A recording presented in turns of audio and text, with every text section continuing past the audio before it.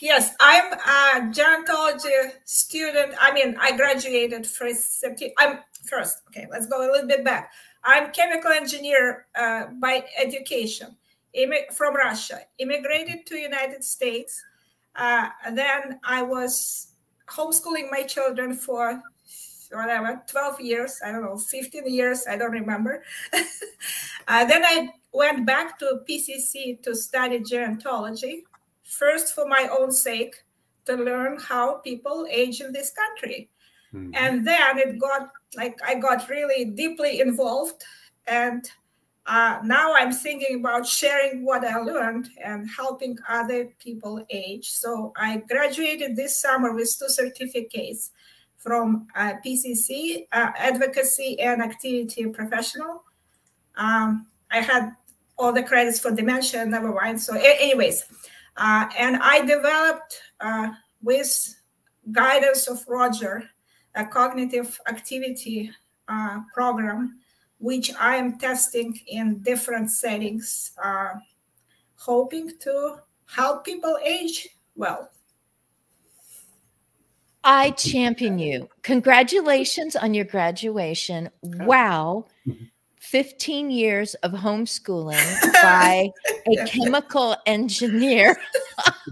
I have homeschooled several years, and I was I was a classroom teacher, 4th grade on down. So I'm applauding that. And now you're going to help me to age even better. Oh, and everyone else. And I get to meet you, and Bill gets to meet you here. Bill. Oh my goodness. Oh, this is great. Do you, you know what? I'm going to have Bill tell you more about himself, and I'm going to listen in because I need to know too. I know he's been in pictures because I've learned LinkedIn, and I've kind of taken LinkedIn and wrangled it down to where a person who doesn't have a background in social media, but does have a background with people. At one point, my best friends were 96. It just seemed like I was with a lot of different people in that era of caregiving and assisting that were 96. But Bill, tell Natalia a little bit more about you. Well, first I want to answer your first question before my voice went nuclear or something like that. So I go by any variation on William, Bill, Willie, whatever, except I like to tell a story that a friend going back to elementary school all the way through college, my neighborhood, and she lives in Berkeley now, and I'll see her and she said, "Can I still call you Billy?" You can.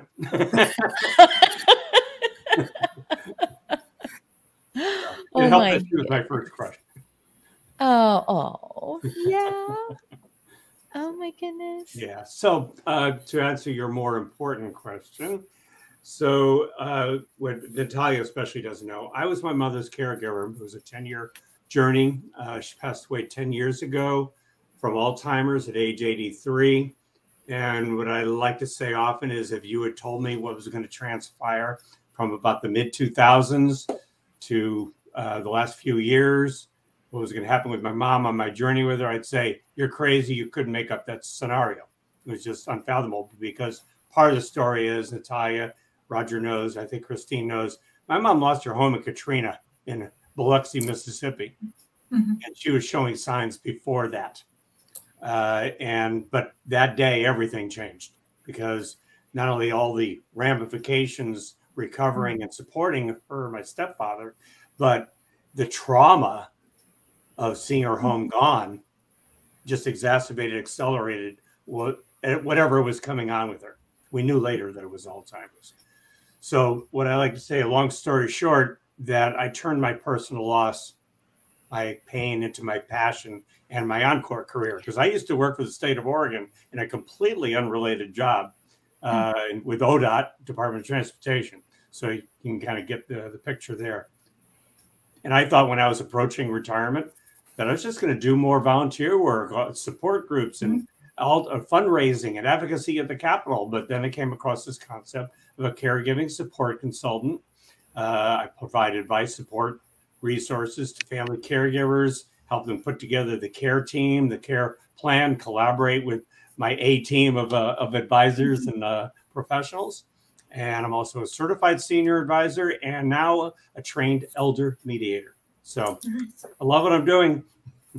Oh my goodness. My hubby producer, D. Scott Smith, motivational listener who's always wanting to just stay in the background during this hour and is always so glad that he got to listen in at the end.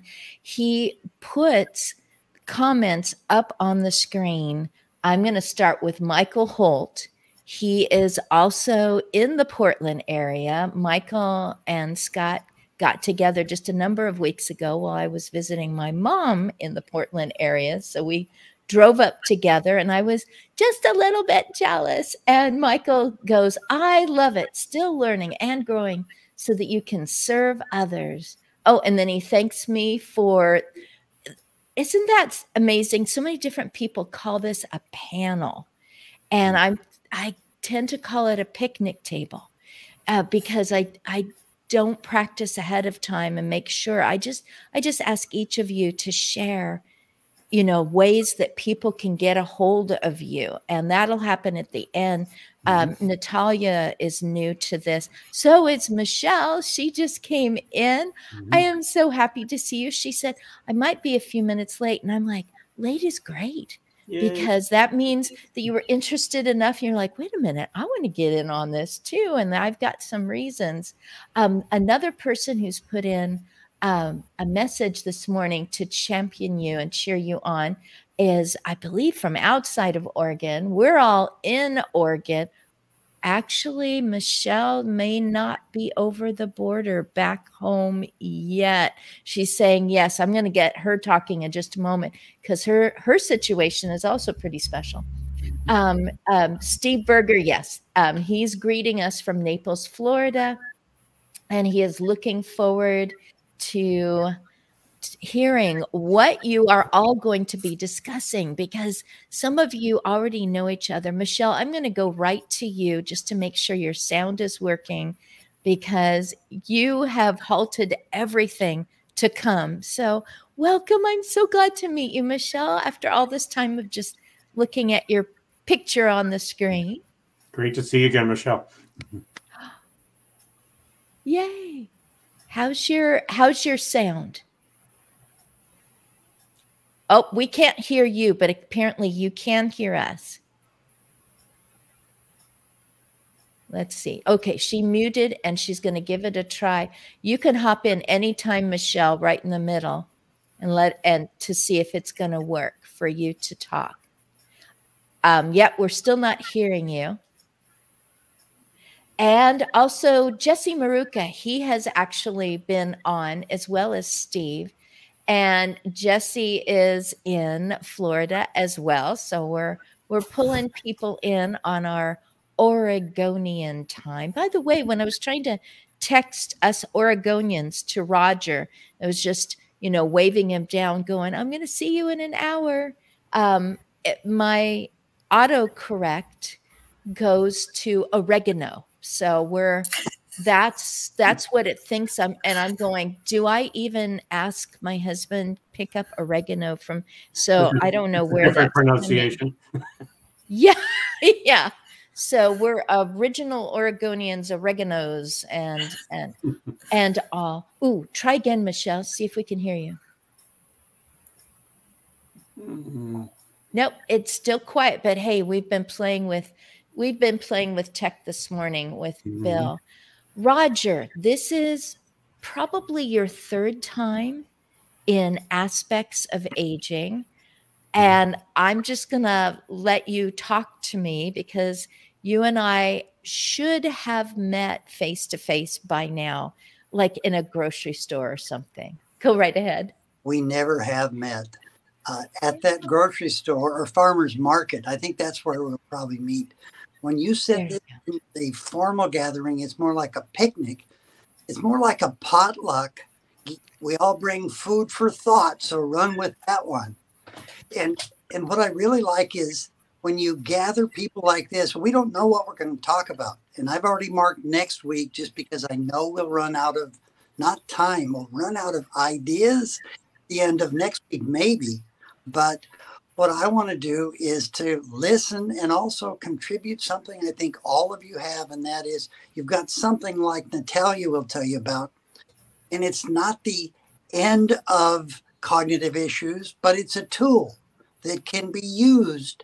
And if we have enough tools that people are attracted to, that's going to make a difference because it tips the balance.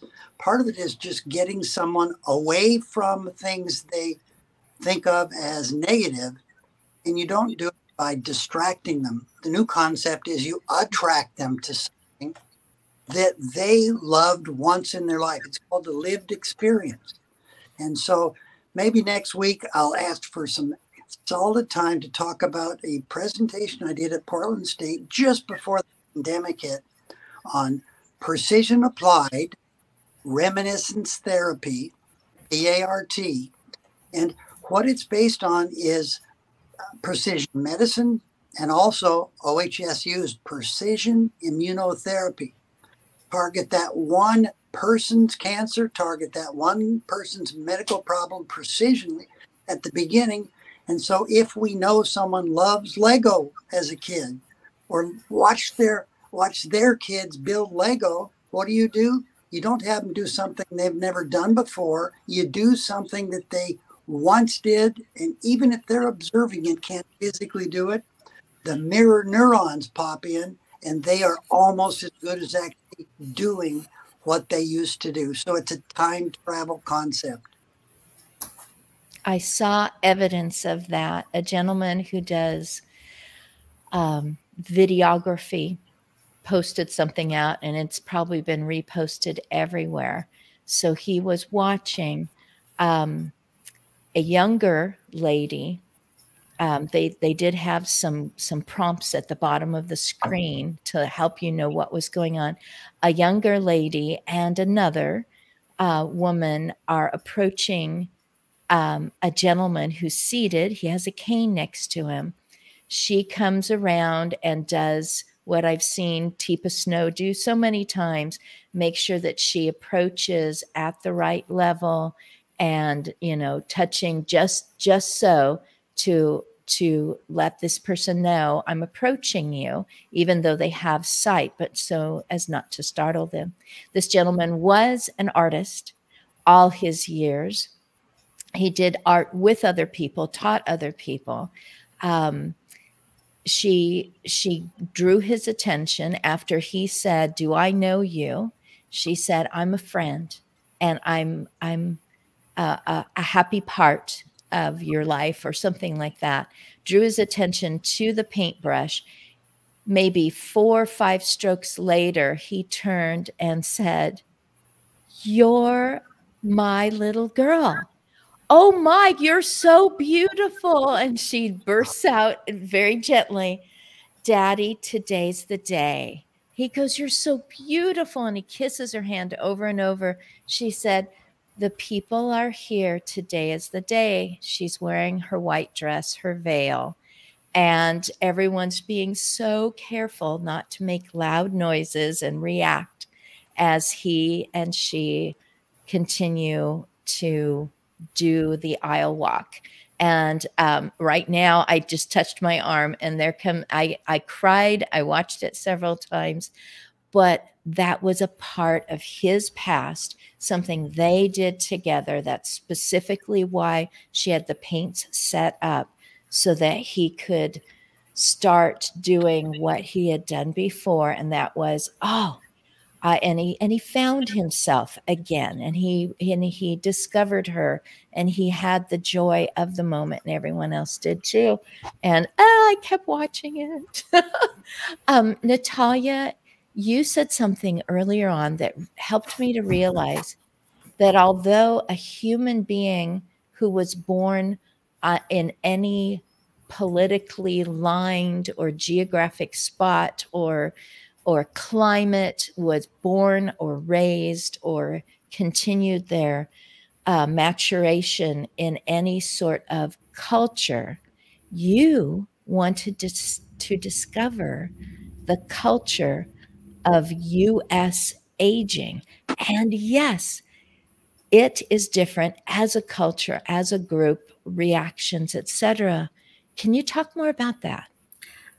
Yes, and one of the challenges which I really welcome is when I work with people with dementia, they have their culture in, like, we relate to their experiences in the past, music, movies, and everything. For me, it's all new, right? So when I go and volunteer in day services program, I've learned a lot, listening to those songs and watching movies. For some people, it's reminiscence. For me, it's a lot of material. It's a lot of learning going on there, just sitting there, because I have no clue who whatever brothers are, what songs they're singing. So it's really exciting, but it's also absolutely necessary, and it cannot be done in a classroom environment, right? Because in classroom we don't learn this kind of things, and it's very absolutely most important for working with people with dementia and with all other people too, because you want to connect with their culture and their past too.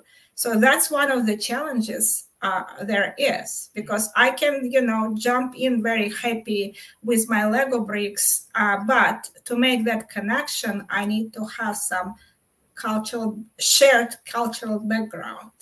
So, yeah. Oh my. Okay, so Lego. Well, Lego, yes.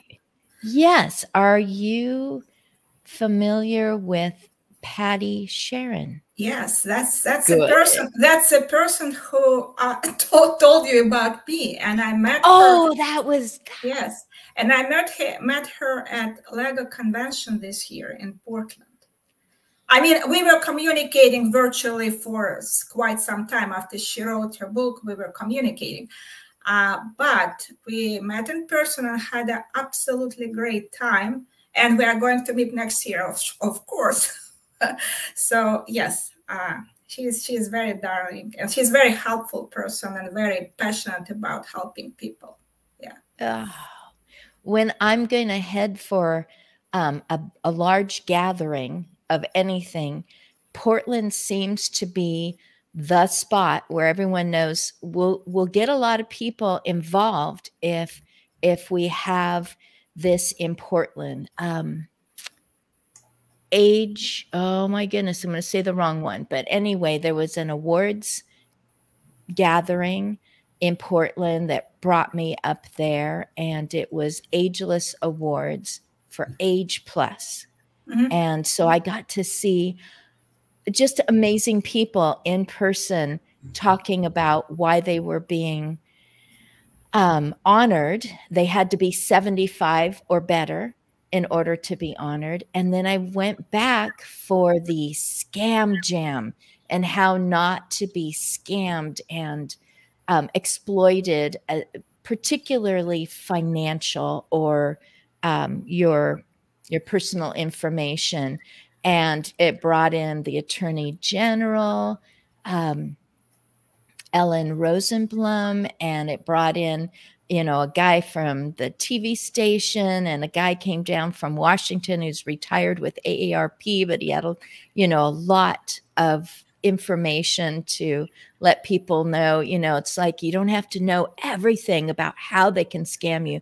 You need to know how you set your feet and go, this is a potential scam, and it's much better that I push aside, that I have a script and I push aside and whatever is coming towards me on my screen or at my door, in my mail or on my phone, how I push that aside, but still retain who I am, because you've been taught to be polite and to respond and, to be helpful. So that was really great. But Portland, a lot of things happened in Portland. Bill, you mentioned that Teepa Snow was in person in Portland. Yeah. Was that how recently?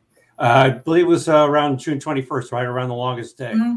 Yeah, if I'm not mistaken. I wasn't able to make it this time, but I've seen her a couple times in recent years.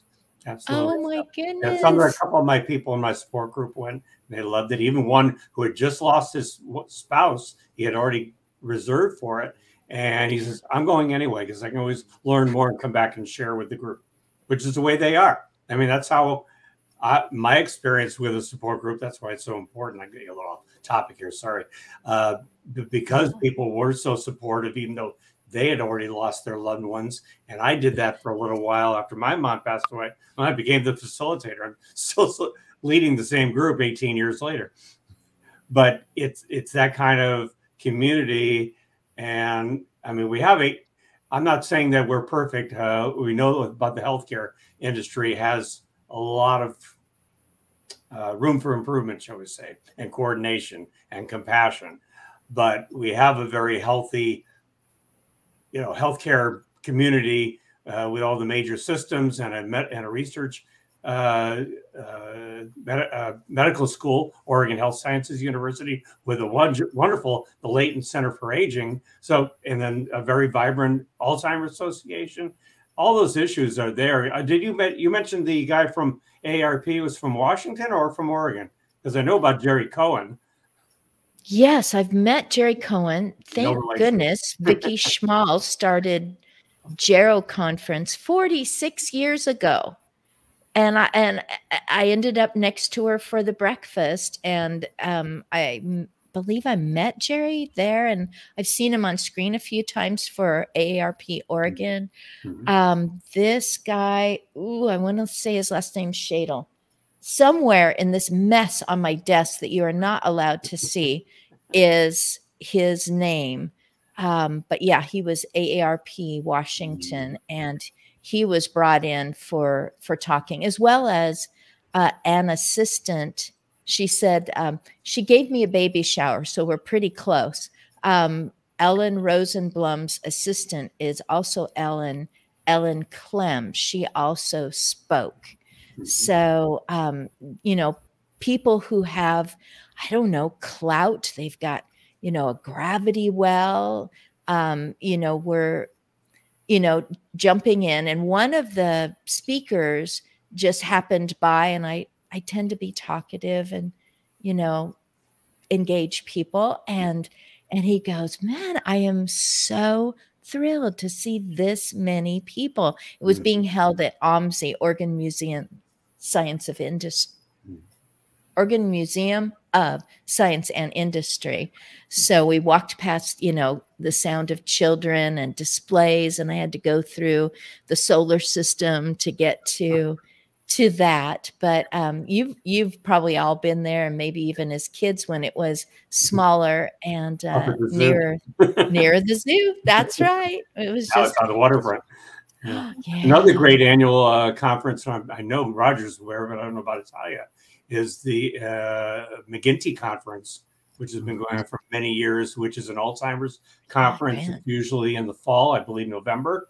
It's an all-day conference of seminars and talks, updates on all the research, and breakout rooms with great speakers. And it's a great opportunity to talk to other caregivers, network, talk to the vendors.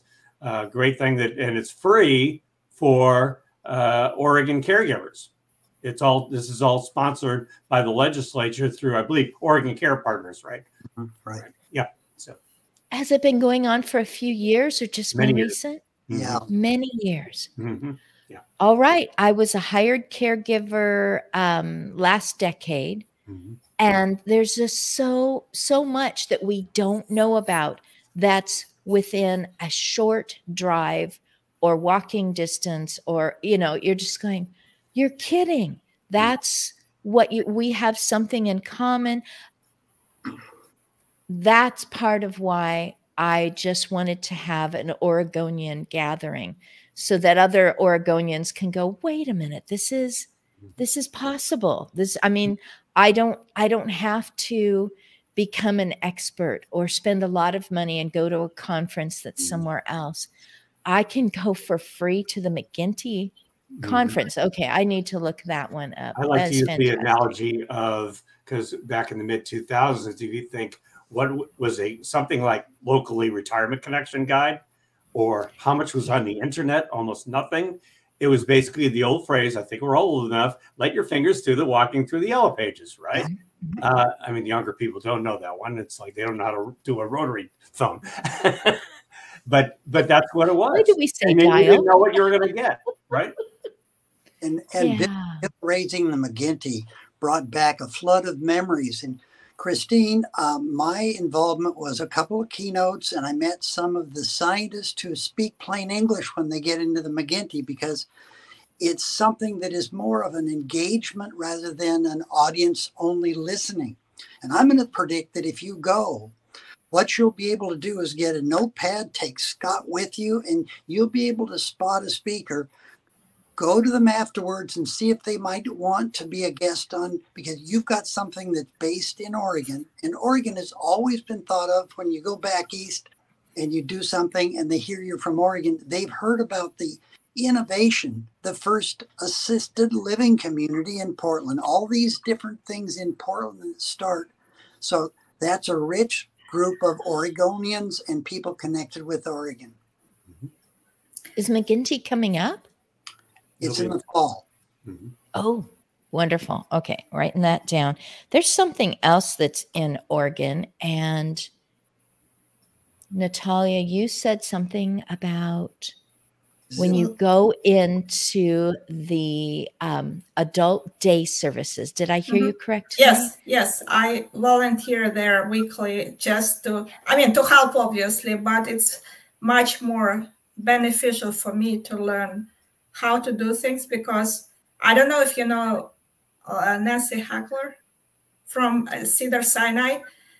This is a top-notch, whatever you can dream of, this is your place. That's where my mom was. She is ahead of everything. When I go for presentation, by conferences, Nancy is ahead of that. She's doing it on the ground. And I told her once, Nancy, if I ever get Alzheimer, I want to be here, period. I want to be in this place. So I go there weekly, I help them, by mostly learn, see how she does it in her program and learn cultural things. And she is a person, just wow. Mm-hmm. Yes. And this is Sinai.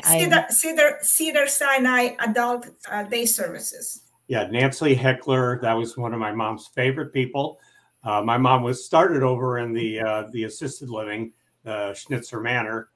She was there less than a year, and then she was in the old Robeson before they renovated it, 4 years in their secure memory care.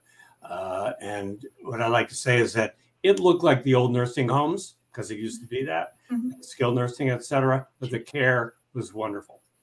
That was the most important thing. In fact, the head nurse, I don't know if you ever met Ronnie Schechter, Natalia, but she was at Cedar Sinai over 30 years and just retired not that long ago. So yeah, they have a lot of people who work long years, like 20, 30, like really, right. They keep their people. Right. And when you think about how so many care communities and agencies are struggling for staff, high turnover, and if you hire well and you train well and you promote and you recognize, you will see that. They'll be there 5, 10, 20, 30 years. It's unheard of nowadays, right? Yes. I worked under the department that sent people to private homes. And this was Albany, it's Mennonite Village. And they started with, one building saying we need to take care of the people who have no one to take care of them. We need to do well for our own community within Mennonite. Well, they have multi-levels now, and they actually list, happy anniversary to so-and-so, 15 years, 25 years, 30 years. So another situation that is staying true as they can to the original premise of let's take care of them and let's take care of our workers too. I loved working for them. They would send me anywhere in 2 counties. But I could also, all of us in that department could be there for someone, even if it was 1 hour once. So it was very nice for those who were living more independently in that community. Also, just south of Roger and I in Corvallis, the Grace Center is adult day services, and they were awarded #1 out of 6,400 across the US. And I cannot, I'm just like, I'm actually going to be in Corvallis today, and I'm going to drop by again to see Renee Knight. And it's like, what has been done right? Obviously, a lot of places are doing fabulous, but #1, I just got their letter in the mail a few months ago because I went to their aging summit. I wanted to learn more. I wanted resources for both caregiving people and family caregiving people and my best friends, the people in their 70s through hundreds that, you know, it's like, is there something for me and that's different? You know, my background is this way. Is there a grouping? Is there a way that I can continue my enhanced living? You know, I'm thrilled that there are resources, and this is my way of making sure people know them more. We're only at the halfway mark. I'm going to go ahead and get ahead of the train just a little bit so that we can just relax and share some more information and more stories. And like you said, you turned your pain into passion. That has happened over and over again. I think maybe some of the best stuff happens when someone goes, I've got to make sure that someone else doesn't have to muddle through and have difficulty with the finances or the equipment that makes my loved one more comfortable or whatever it is. I think some of the best stuff comes out of the struggle rather than, oh, here's a product, you know, I'll sell this. If you've been through it yourself, whatever it is, the condition or the emotional strain, some trauma or something, pain is a motivator. You end up putting things together. So I always show this to the camera. You can hardly read it, but convergence is my little answer for my spot of bringing multi-ages together, different professional interests together in Independence this fall, October 6, 7, 8, 9. Roger said that he would be a speaker. There's going to be collaborations that are curated by other speakers, but in a more conversation, more picnic table like opportunity. There's a lot of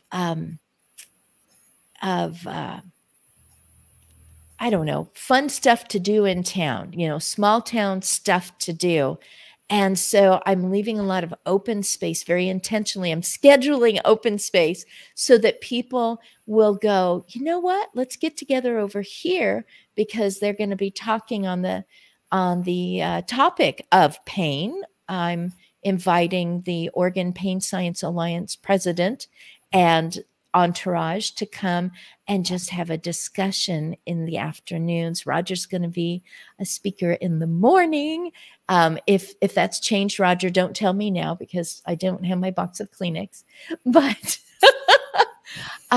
you're telling me about McGinty. I mentioned the Ageless Awards, which is just inspiring to hear what people are doing as they continue to age. And sometimes, a lot of times, I mean, aging is just continuous living.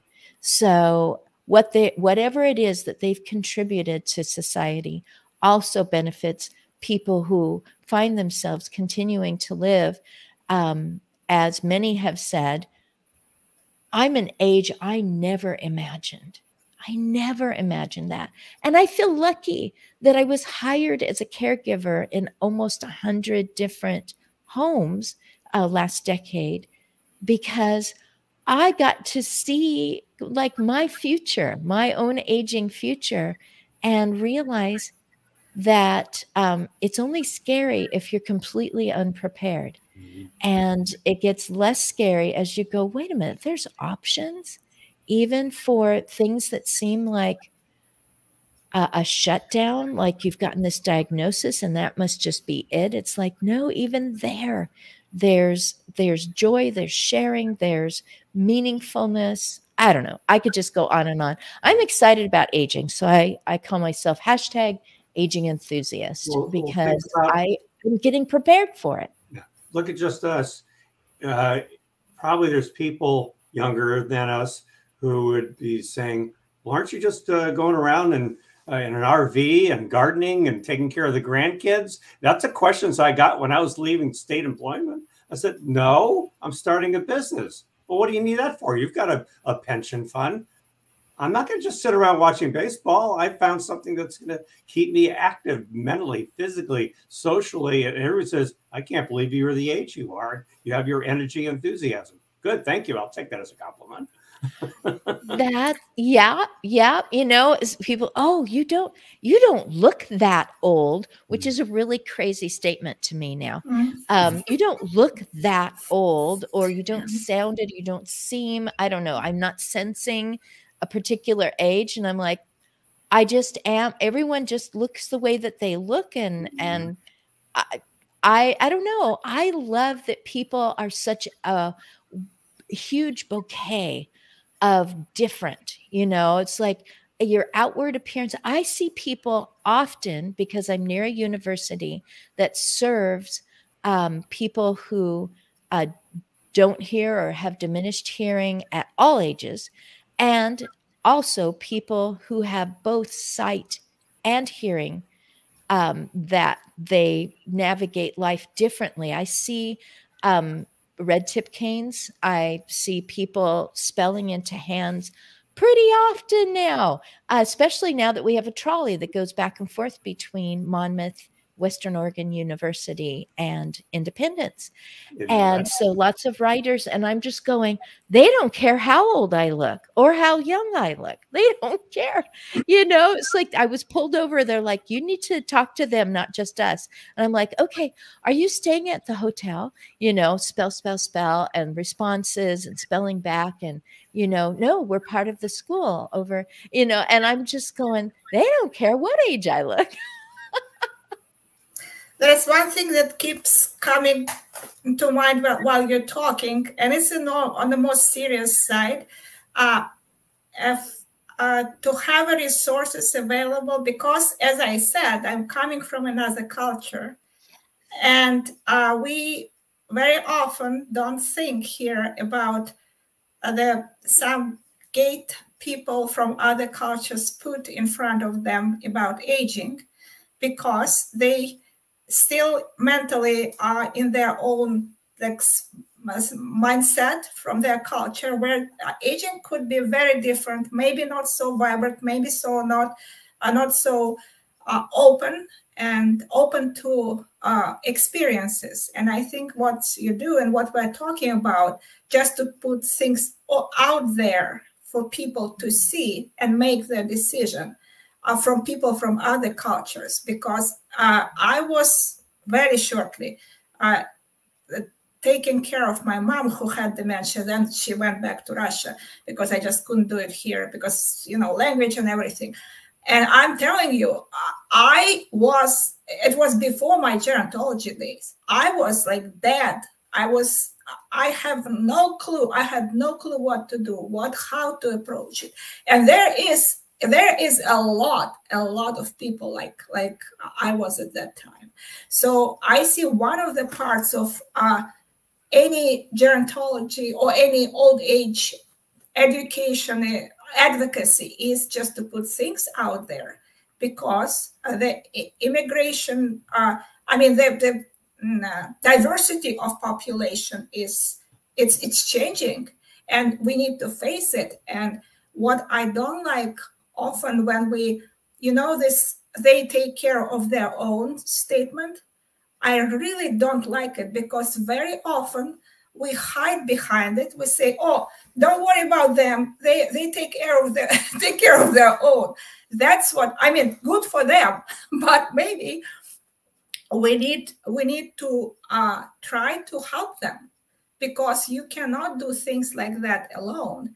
And in order to open our world to them, if you understand what.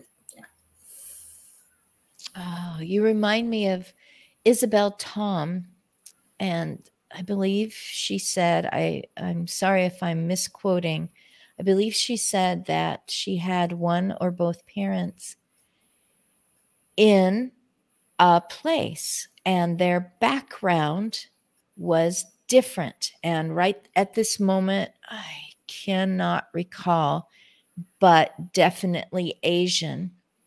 And their background was different. So to be in a place that did not have the familiarity of the culture that they lived almost all of their life, she said nothing wrong with the program, the building, the people, but it wasn't addressing them from their culture. And honestly, I didn't know what my culture was until I landed in an area that was not touristy in Mexico at one point, and especially when I went to Romania.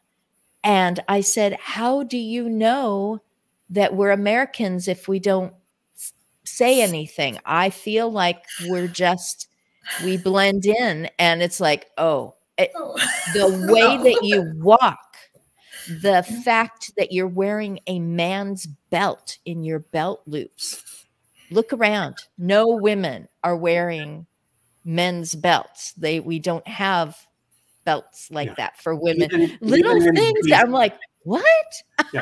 Even in Canada, I was just in Victoria, BC. You can tell the Americans, believe me. Oh yeah, the way they dress, the way they act, how loud. Loud. We're told we were swinging our arms and talking loudly, and our mouths were really big. And I started to notice, and it was this demure kind of, this, and I'm just like, oh my gosh, I really am a sore thumb sticking out. My wife felt as though people kept on asking us for directions. I guess we look like we fit in. Well, it's all the Pacific Northwest, right? Yeah, no, we stick out. Oh my goodness. Roger, I don't remember. How did you end up in this situation? We know that Bill was ODOT, and then his mom, and that figuring it out and finding things that changed the way that he thought he was going to be when he was retired. But Roger, have you been pursuing this since college? I honestly don't remember. Okay, shall we have a series of serendipitous, I'll call it fortunate changes. I started out with a career in law, 26 years as a trial attorney. I thought I had the world by the tail. When I famously burned out and couldn't function as a lawyer, I didn't know what to do.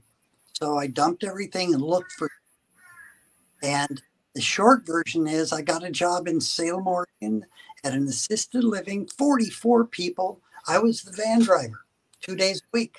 I got to go to Fred Meyer. I got to go to the doctor. I got to be with nanas. So if you say, where does it come from? That crash in my career was coupled with the death of my Nana, my only grandparent in her 90s. And she and I just sizzled. She never was in something like assisted living or nursing homes. And at one point she said, now, if I'm in the hospital, watch my hand, because if I snap my fingers, say, check, please, I'm checking out. She just had a sense of humor that was great.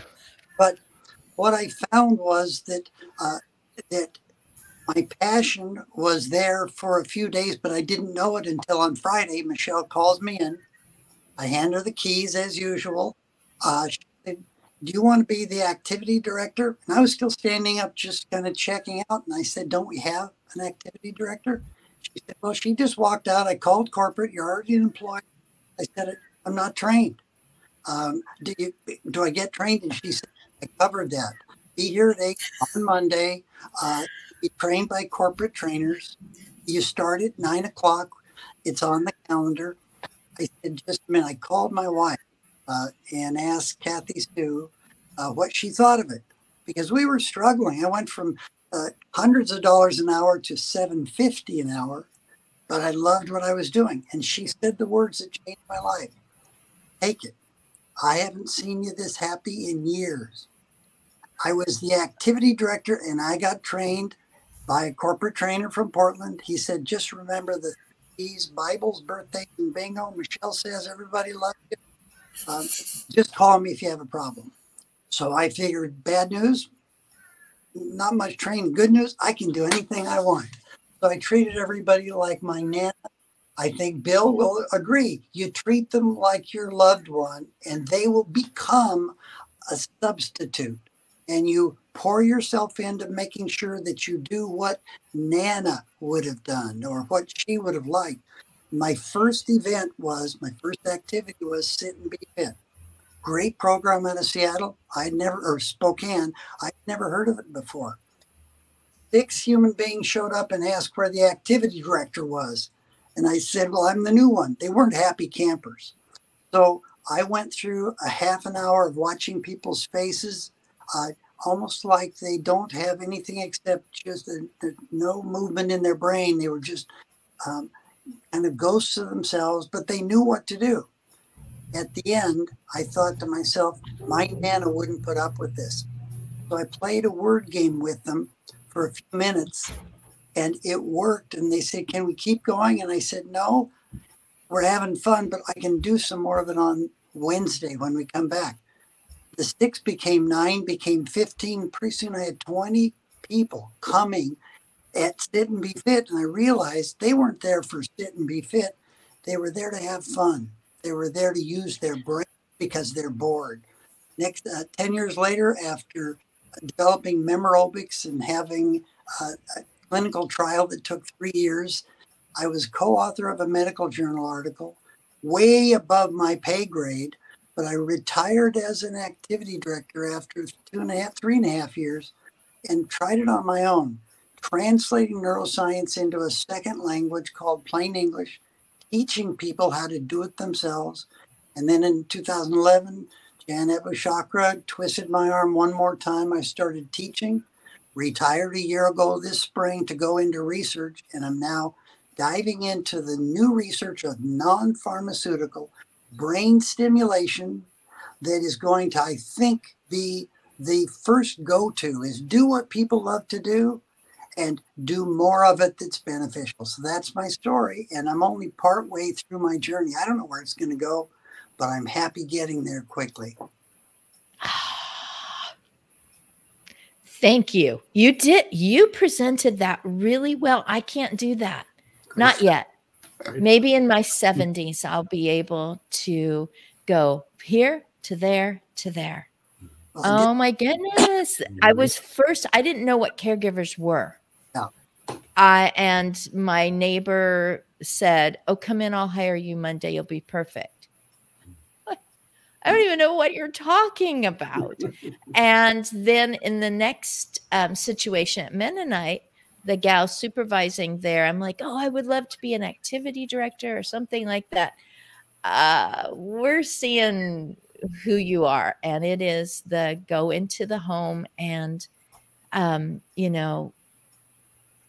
develop the trust, want things to, you know, meld to the way that person wants things to happen. So, because maybe they physically can't do it anymore, so they are doing it through you. And I'm talking dusting, you know, just 3 inches to the left. Nope, nope. Turn that figurine just a little bit. Yes, you know, and that energy, that mental energy, you know, that it goes into coaching me to, you know, to point to another thing that this person used as a tool. And I'm in the garage with this person who is, you know, just wanting to look at those tools again and talk about it. Lift that one up. See how heavy it is? I had to use it this way, but I was clever. You know, just those wonderful moments of living, and they knew that I was the right one. And that supervisor said, I don't hire anyone that I would not send to my own grandparents without any, you know, compunction, no doubt, everything, you know, I know that this person will care enough to get them. So that's the caregiving. And it isn't just, oh, you're feeble, you know, be careful, don't fall, or something like that, but actually caring about who they are and getting to know them as a person. My favorite was the power went out in part of the house, so the TV couldn't be on. And it was only warm in this one room. And this room was kind of a little bit of a museum of the past history of the person that I was serving. And oh, the stories that came out. And I'm like, yay, the TV's off. And now I'm really knowing this person and what they are about, what's important to them, their core values, let alone where they've been or maybe something they accomplished, but just what was important to them. Oh my goodness. I think of an analogy to the hospitality industry. We probably remember the famous, I don't remember exact title, was something like the Dragon Lady or something, Leona Helmsley, the hotel magnate. And it was something about that, you know, I can't teach attitude. Just get me people that care and smile and have good customer service feeling, because just like caregiving, you can train them all you want, but if they're not going to have the compassion and the empathy and treat them like your grandma, can you teach that? That'd be really, really hard. And I don't think people like that will last. No, I think they have to go through some of that pain to go, oh, you know, if they have any capacity to, if there's a compassion genome thing that's just latent and needs to be unleashed, you know, go through that difficulty in a situation where you really are emotionally gripped, and maybe that's when it all kicks in, like, oh my goodness. So can I make a comment about something please. Roger said? And yeah, I want to add something. Go ahead. No, go ahead. You go, because it's new. Yeah. Okay. So you were talking about training. Yeah.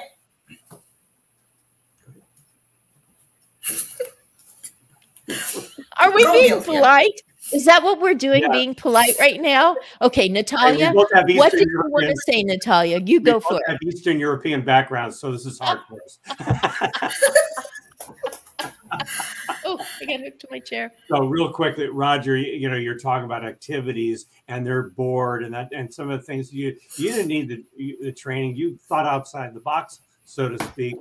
And I think about, I run a memory cafe. Now, I don't do it like where we have the same activity every month and I'm not going to say what others do. I like to do something different every month, whether it's bringing somebody who does yoga and breathing or art therapy or music or games. What I love to do occasionally is maybe, you know, Dementia Map, and they have the memory joggers. And it's a perfect example, because you say start a phrase like, a rolling stone gathers no moss. And they may not remember what they had for breakfast, or the person next to them's name they just met, but they'll remember phrases like that. Yes. And they love it. And even somebody with MCI, early stage dementia, can do these games, and they love coming to it, not just the socializing. We should talk about this next week, because that's based upon a book called Surprise, Uncertainty, and Mental Structure. Came out of Harvard about 20 years ago. And the key element is if your loved one who's older, anyone you're working with, Bill, if they can predict what's going to happen in that meeting, they'll be there, but it won't stick. But if you can surprise them with all of a sudden something surprises them, like you show up one day with these on and they laugh, and what are you laughing? What are you laughing at? There you go, Roger. Yay, that's a winner. So when you can, that's a bell ringer. When you throw in something that throws them off, they suddenly, their brain has to adjust. Earlier, we talked about, you raised it, Christine, that, gee, how old are you? Gee, you're still doing this, and you're really sharp for that age. We came up and teach people in our ageism models and things to do. When someone is engaged in a conversation with Bill or Roger, we're of a certain age, and I'll get that every so often. They would say, "How after the conversation?" They'll say, "How old are you anyway?" The answer can be a 2-digit number, and they'll say the dead end. Gee, you sound real sharp for someone that age. That's a bad compliment if it was. But if you say, I was born in, and give the year, the person who's younger has to realize you're talking living history here. This lived through the Cold War. He lived through this. He lived through that. So it switches from the younger person sort of having the upper hand to you're only this age.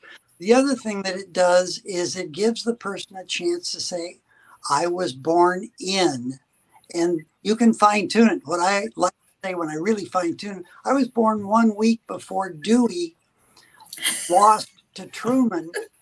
You do the math. Yeah, I was going to say, I was born when Truman was still president. I used to think it was Eisenhower, but it was an election year. I love it. I love it. Natalia wanted to say something. I want to hear what she had to say. Oh, it was just...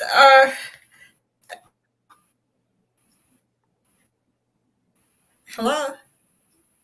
Oh, yes. You're back. You're back. You talk about training, and what I did when I will talk about training when I went to Nancy Heckler for Adult Day Services more than a year ago. It was driving me insane. She didn't let me do anything. I was there for at least four first visits, just sitting and watching.